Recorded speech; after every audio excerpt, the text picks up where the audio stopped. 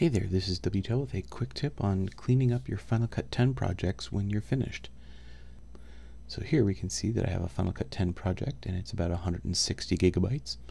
And we can also check that inside Final Cut 10 itself by going to File, then Library Properties.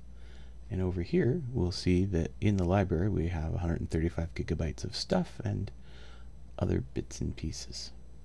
So what we're going to do is we have the library selected, then we go to File, Delete Generated Library Files, and I want to delete render files and get rid of everything. And if you're feeling really optimistic, you can delete your optimized media. This would be ProRes files if you're coming off of DSLRs or something like that. And you can delete proxy media, and I don't need the proxy media anymore. I'm just going to get rid of everything that's not important. So this should just leave me with the bare files. If I have to come back, it's a bit of rendering, no big deal. This will reduce the size of the library down to something more manageable. So click OK.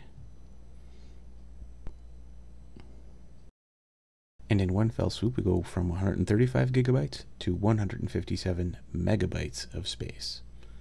So now I'm going to quit Final Cut by pressing Command Q, and we can see here that the Final Cut Pro library is now about 25 gigabytes, which is much more manageable. So there you go, nice and easy.